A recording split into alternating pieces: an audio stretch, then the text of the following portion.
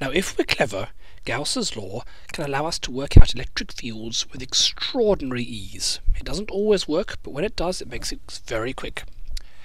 And here's one example. Let's imagine we have an infinite plane uniformly charged, and we have a charge at, say, sigma per unit area. Now, what's the electric field near this plane? Well, the first step whenever doing a Gauss's law type problem is work out in words or a picture what you think the field is going to look like. So what's it going to look like here? Well, as this plane is infinite and uniformly charged, the electric field is going to move away from the plane in both directions. You might imagine it might move at an angle or something like that, but that doesn't make sense because this is a symmetrical situation. One part in the plane is just like any other part, so if it was going at an angle, there'd be no reason for that. So what that's telling us is, based on symmetry, the electric fields must go outwards, so it's a positive charge, and they must go straight outwards on both sides. On the other side, they'll be going out like here. So we can work that out just using common sense, and that's a crucial part. Don't just try and use equations, use your common sense first. So because of the symmetry of the situation, the fact that because the plane is infinite, any point in it is just like any other, and there's no particular direction, that means the field must go straight out. I guess that's step one, draw a picture.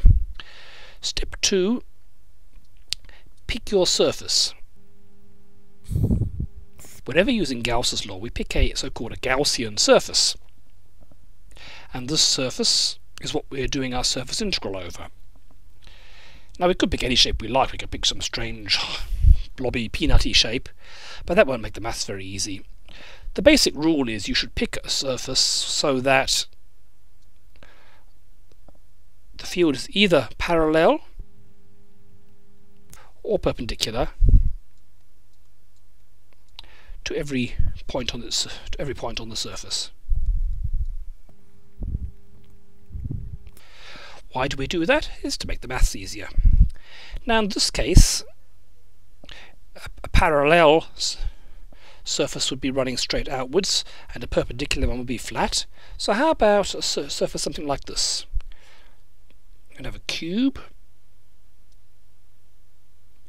coming out of the plane and also extending the other side.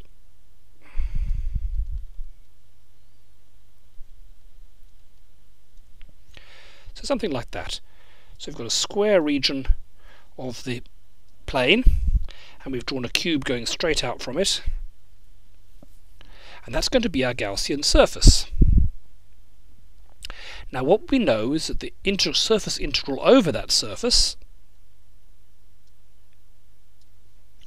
so the surface integral, which is the electric field for each part of it, dot the normal vector times the unit of area, is going to be equal to the sum of the charges inside, and we know the charge is sigma per unit area, so that's just going to be sigma times the area being this area here, or equivalently that area there,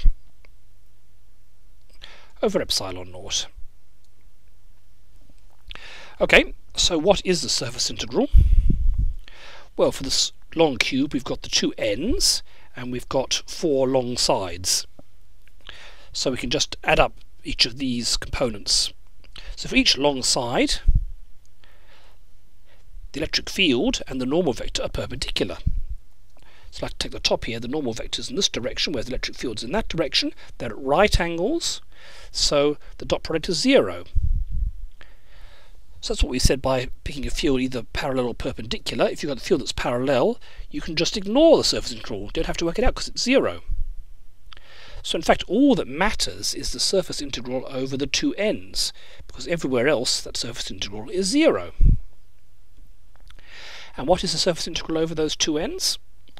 Well, because the electric field is coming straight out, it must be the same everywhere. The electric field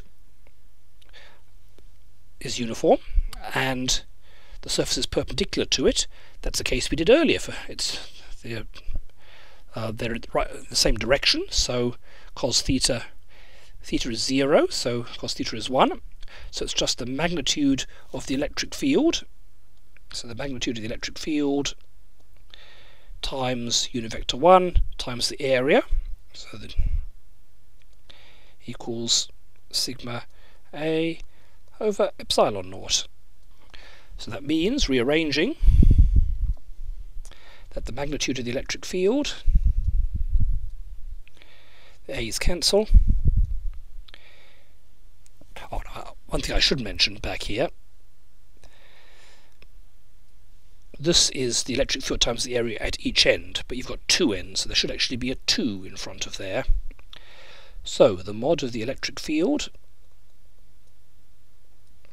is just sigma, the charge density, over 2 epsilon naught. And that's the answer, which is a remarkable one. It's telling us that the electric field is constant. It doesn't depend where you are. It's always got this magnitude, whether you're close to the infinite plane or very, very far away.